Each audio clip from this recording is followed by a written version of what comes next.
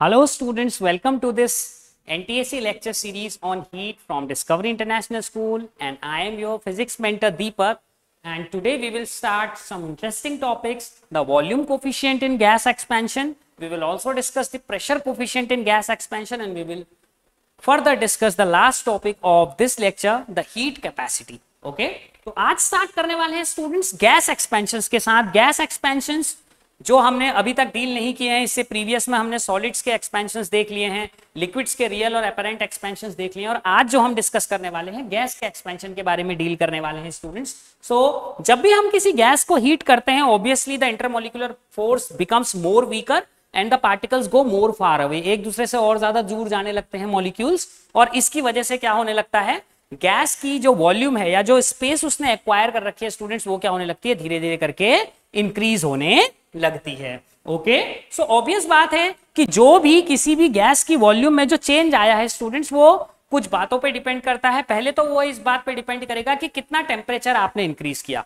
जितना ज्यादा temperature students आप इंक्रीज करोगे, उतना ज्यादा आपका जो गैस है वो उतनी ज्यादा स्पेस एक्वायर करेगा, उसके मॉलिक्यूल्स रिलेटिवली उतने ज्यादा दूर चले जाएंगे। ओके, और सिमिलरली सेम सिनेरियो, जो इसका गैस का ओरिजिनल वॉल्यूम है स्टूडेंट 0 डिग्री सेल्सियस पे, वो भी बहुत इंपॉर्टेंट रोल प्ले करेगा। 0 डिग्री सेल्सियस पे जो भी वॉल्यूम था, अब आप उसके टेम्परेचर को धीरे धीरे करके राइज कीजिए, आप देखेंगे कि उसका वॉल्यूम इंक्रीज करता है। उसका शुरुआती वॉल्यूम, टेम्परेचर राइज करने से पहले जो शुरुआती वॉल्यूम है, वो जितना ज्यादा होगा स्टूडेंट्स, उसका फाइनल वॉल्यूम में जो चेंज आ रहा होगा टोटल वॉल्यूम में, that will be more larger. सो हम ये कह सकते हैं कि जितना ज्यादा अपने पास इनिशियल वॉल्यूम होता है, जितना ज्यादा स्टूडेंट्स हमारे पास शुरुआत में इनिशियल वॉल्यूम होता है गैस का, उतना ही ज्यादा क्या होता है अपने पास जो V0 की वैल्यू है, डेल्टा V जो है स्टूडेंट्स, वो V0 के ऊपर क्या है, डिपेंडेंट है। यानी कि the change in volume is directly proportional to the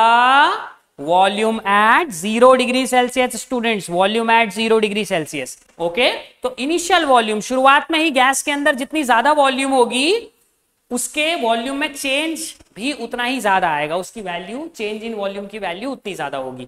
दूसरा स्टूडेंट्स, हम जितना ज्यादा टेम्परेचर राइज करेंगे, ऑब्वियसली उतना ही ज्यादा वॉल्यूम में चेंज आएगा। I have already marked it that delta V is proportional to delta T। So obviously जब आप इन दोनों प्रोपोर्शनैलिटीज को मिलाएंगे स्टूडेंट्स, आपको V0 डेल्टा T मिलता है, और इक्वेट करने के लिए you have to place a coefficient. यहां पर मैंने एक कांस्टेंट लगाया है B, and this B can be defined as delta V upon V0 delta T। Students देखिए, बाकी टर्म्स को मैं डिनोमिनेटर में ले आया हूं।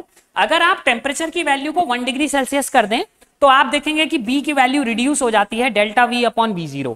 इसका मतलब change in volume divided by the volume at 0 degree Celsius. So volume coefficient is basically defining the relative change in volume, यानी कि ओरिजिनल के कंपैरिजन में आपकी वॉल्यूम में कितना चेंज आया है, उसको कौन डिफाइन करता है स्टूडेंट्स, हमारा वॉल्यूम कोफिशिएंट डिफाइन करता है। सो बेसिकली अगर आप डेल्टा टी की वैल्यू को 1 डिग्री सेल्सियस पर रिड्यूस कर लेते हैं, अगर आप टेम्परेचर को 0 डिग्री सेल्सियस से 1 डिग्री सेल्सियस पे बढ़ा रहे हैं, तो उसकी वजह से कितना चेंज आया वॉल्यूम में, डिवाइडेड बाय 0 डिग्री सेल्सियस पे ओरिजिनल वॉल्यूम कितनी थी, ये क्वांटिटी को हम क्या कह रहे हैं, अपना वॉल्यूम कोफिशिएंट कह रहे हैं students. Okay, so that is a very very simple thing. Volume coefficient is basically defined as the relative change in volume और the ratio of change in volume with original change in volume. Okay, the ratio of change in volume divided by the original volume at 0 degree Celsius when the temperature is raised by 1 degree Celsius. Okay, so that is a very very simple definition, no mathematical discrepancy inside it.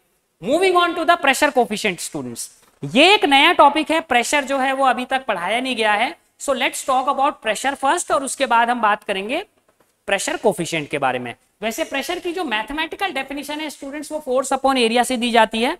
तो force जो कि किसी भी surface के ऊपर कोई perpendicular force अगर आप लगाओगे स्टूडेंट्स, तो ये फोर्स डिवाइडेड बाय सरफेस का जो एरिया होगा, that will give you the pressure exerted by the force on the surface.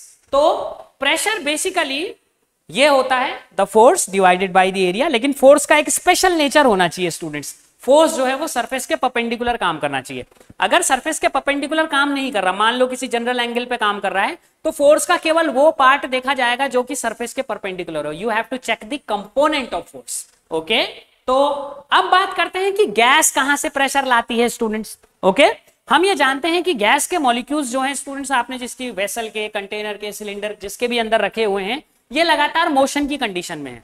तो मोशन करते हैं स्टूडेंट्स तो ये सिलेंडर या कंटेनर की वॉल्स के साथ लगातार कोलाइड करते हैं, टकराते रहते हैं। और टकराने की इस प्रोसेस में क्या होता है, टकराने की इस प्रोसेस में स्टूडेंट्स उनका मोमेंटम चेंज होता है। अगर कोई गैस मॉलिक्यूल गया सामने की ओर को और कंटेनर की वॉल्स के साथ कोलाइड हुआ, सो बेसिकली अभी ये पॉजिटिव मोमेंटम लेके जा रहा था, टकराया कंटेनर की वॉल के साथ, इट रिटर्न बैक, तो अब इसका मोमेंटम नेगेटिव हो गया। तो अगर आप इसके फाइनल में से इनिशियल मोमेंटम को माइनस करेंगे then you will get some definite quantity. आपको क्या मिलेगा, कोई ना कोई डेफिनेट क्वांटिटी जरूर मिलेगी। It means some momentum change has occurred. Okay, so delta P कुछ ना कुछ आया, change in momentum.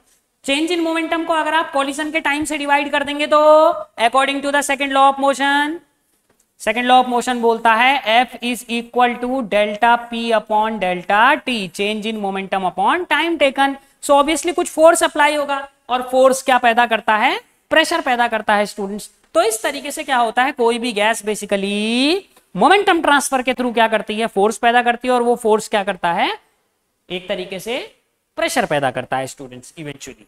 Okay, so let's talk about the next thing. जो प्रेशर कोफिशिएंट है स्टूडेंट्स गैस का, वो कैसे हम डिफाइन करेंगे। सीधी बात यह है कि अगर आप टेम्परेचर को इंक्रीज करते हो तो काइनेटिक मोशन, जो अपने मॉलिक्यूल्स मोशन कर रहे हैं स्टूडेंट्स, उसकी वैल्यू बढ़ जाती है। ओके, और अगर मोशन की वैल्यू बढ़ गई है, इसका क्या सेंस है, इसका मतलब जब ये पार्टिकल्स कंटेनर की वॉल के साथ या सिलेंडर की वॉल्स के साथ टकराएंगे तो उतना ज्यादा मोमेंटम ट्रांसफर आपको देखने को मिलेगा, यानी कि उतना ज्यादा फोर्स और कॉरस्पॉन्डिंगली और ज्यादा प्रेशर देखने को मिलेगा।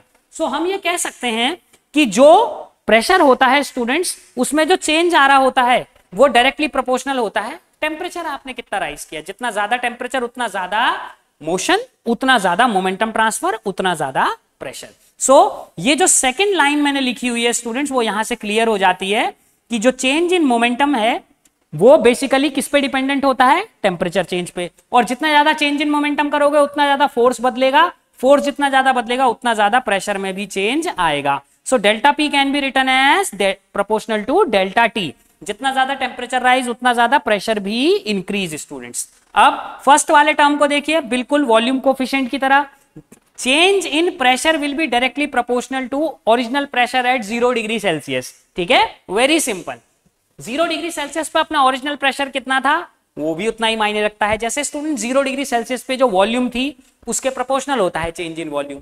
बिल्कुल सीधी बात यह है कि चेंज इन प्रेशर कितना आएगा वो इस बात पे भी डिपेंड करेगा कि शुरुआत से ही कितना प्रेशर था, यानी कि 0 डिग्री सेल्सियस पे कितनी काइनेटिक एनर्जी पार्टिकल्स के पास अवेलेबल थी, कितना मोमेंटम ट्रांसफर वो कर रहे थे ऑलरेडी। ओके, सो इन दोनों को अगर आप कंबाइन कर लें, you have to place a new constant. Very very simple concept. इन दोनों को कंबाइन कर लो, P0 डेल्टा टी। इन प्रोपोर्शनैलिटीज को इक्वेट करने के लिए you have to place a constant, और इस कांस्टेंट की वैल्यू को निकालने के लिए आप P0 डेल्टा टी को अपॉन ले जाइए। So change in pressure divided by pressure at 0 degree Celsius multiplied by change in temperature. So beta is basically known as the volume coefficient of material. इसको क्या बोला जाता है, वॉल्यूम कोफिशिएंट बोला जाता है students. Moving on to our next topic. जब भी किसी सब्सटेंस को स्टूडेंट हीट किया जाता है तो अलग अलग सब्सटेंस क्या करते हैं, यूजुअली ऐसा देखा जाता है कि उनके अगर सेम मास को आप हीट करोगे तो अलग अलग मटेरियल्स को, अलग अलग सब्सटेंसेस को अलग अलग अमाउंट में हीट की जरूरत पड़ती है। कुछ मटेरियल बहुत जल्दी हीट हो जाते हैं, अच्छे कंडक्टर होते हैं हीट के। कुछ मटेरियल्स को अगर आप सेम मास भी लेंगे, टेम्परेचर में इंक्रीज करने के लिए क्या होता है, ज्यादा हीट की जरूरत पड़ रही है students. Okay, so whenever substances are heated, they need different amounts of heat depending on how much mass of substance is to be heated, the type of substance and the rise in temperature students. Okay, तो कितनी heat की जरूरत हमें किसके लिए होगी students, किसी भी ऑब्जेक्ट के टेम्परेचर को इंक्रीज करने के लिए हमें कितनी हीट चाहिए, वो 3 बातों पे डिपेंडेंट है। पहले तो मटेरियल कौन सा है, अच्छा कंडक्टर है या बुरा कंडक्टर है। अच्छा कंडक्टर है तो इजीली हीट हो जाएगा, बुरा कंडक्टर है तो आसानी से हीट नहीं होगा। दूसरी सबसे इंपॉर्टेंट चीज, कितने मास को मैं हीट करना चाहता हूं। एक ग्लास पानी के टेम्परेचर को 1 डिग्री सेल्सियस राइज करने में काफी कम हीट लगेगी, लेकिन अगर आप 100 kg वाटर या 100 लीटर वॉल्यूम को अगर आप क्या करेंगे, वाटर की हीट अप करेंगे तो उसी 1 डिग्री सेल्सियस में अपने को ज्यादा हीट इन्वॉल्व हो जाएगी। ओके, सो जितना ज्यादा मास उतनी ज्यादा हीट रिक्वायर्ड। और तीसरा सबसे इंपॉर्टेंट फैक्ट कि कितना टेम्परेचर हम इंक्रीज करना चाहते हैं। वाटर को अगर गुनगुना करना है, ल्यूक वार्म करना है, you will need less heat. Okay, उसको बॉइलिंग करना है तो ज्यादा हीट चाहिए। So that is a very simple concept. Okay तो हम ये तीन बातें क्या है प्रोपोर्शनैलिटीज की फॉर्म में लिख सकते हैं. The heat required will be proportional to how much mass you want to heat. Okay the heat required will be proportional to delta T, the rise in temperature. Okay and similarly in दोनों को अगर हम combine करेंगे, H can be written as C into M into, I will also place delta T over here. Okay, so C into M into delta T. So मैंने क्या किया है, देखिए मास यहाँ पे मैंने रख दिया students, delta T change in temperature रख दिया और इन दोनों प्रोपोर्शनैलिटीज को इक्वल करने के लिए कांस्टेंट लगाया. अब एक स्पेसिफिक केस हमको ये देखना है जहां पर हम जो मास ले रहे हैं स्टूडेंट्स वो 1 किलोग्राम ले रहे हैं, यूनिट मास ले रहे हैं. तो अगर किसी भी सब्सटेंस के यूनिट मास के टेम्परेचर को हमको बढ़ाना हो, मान लीजिए हम क्या करते हैं स्टूडेंट्स, 1 kg मास लेते हैं किसी भी सब्सटेंस का, तो उसमें जो हीट रिक्वायर्ड है उसको हम बेसिकली क्या बोलते हैं, हीट कैपेसिटी बोलते हैं स्टूडेंट्स. क्या बोला जाता है उसे, हीट कैपेसिटी बोला जाता है. So heat capacity is basically defined as the heat required to raise the unit mass of any substance. ठीक है, यूनिट मास किसी भी सब्सटेंस के उसके टेम्परेचर को राइज करने में, एक रेंज में जो भी टेम्परेचर आप राइज कर रहे हो, टोटल आप कितनी हीट इन्वेस्ट कर रहे हो, that will be connected to the concept of heat capacity. Okay तो आप C को लिख सकते हैं students H upon delta T, क्योंकि इस M की जगह तो आपने 1 रख दिया तो ये प्रोपोर्शनैलिटी किसी काम की नहीं रही. H is equal to C delta T हो गया. ओके सो आपको यहां से हीट कैपेसिटी मिल जाती है C is equal to H upon delta T. So heat हो गई जूल्स में, डेल्टा टी को बेसिकली आप केल्विन्स में भी ले लो, डिग्री सेल्सियस में भी ले लो, बात एक ही है क्योंकि चेंज इन टेम्परेचर नहीं बदलता है students. Whenever you are talking about the difference between two temperatures, it is same in kelvin, it is same in Celsius, it is same in Fahrenheit. Okay तो हीट कैपेसिटी का concept हमें यहां से clear हो जाता है कि अलग अलग सब्सटेंसेस को अगर हम यूनिट मास में ले लेते हैं और इन यूनिट मासेस के टेम्परेचर को हम राइज करते हैं, तो जो हीट का अमाउंट रिक्वायर्ड होता है स्टूडेंट्स वो अलग अलग होता है, डिपेंडिंग कि कितना टेम्परेचर हमने राइज किया और दूसरा सब्सटेंस कौन सा था. तो हर सब्सटेंस की अपनी हीट को एब्जॉर्ब करने की एक टेंडेंसी है, हीट का रिक्वायरमेंट सबका अलग अलग है. सो in the next lecture we will discuss about specific heat capacity and latent heat. So that's all for today. If you like this video, subscribe our channel and share it with your friends. Press the notification button for latest updates. Thank you.